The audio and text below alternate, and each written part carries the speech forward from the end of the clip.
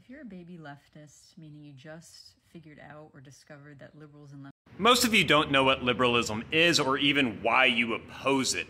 Your form of leftism, the reason you hate liberals so much is your politics are the politics of pissing off your parents, because your parents were Democrats, they loved Hillary Clinton and Barack Obama, and they love Kamala Harris right now, and you hate that, and you want to piss off mommy and daddy because they're mean to you.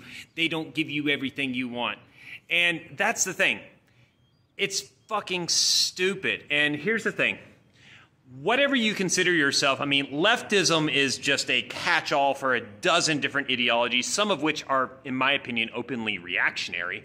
But like socialism has always been about building on liberalism, not destroying it. The very first socialists came out of radical liberalism.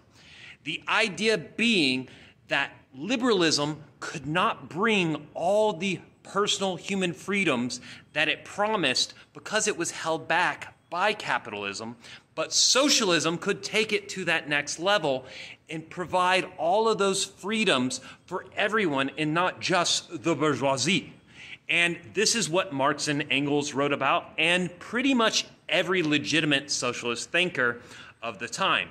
What you guys like, I don't know. Mostly it's just hating the Democrats. It's why you guys are probably more scared of a Kamala Harris presidency than a Donald Trump presidency, despite the fact that Donald Trump would love to completely undo our republic and all the progress that we've made, which includes literal socialist labor movements in the United States and feminist and anti-racist movements and all of these things, because you hate the Democrats more than you hate fascists.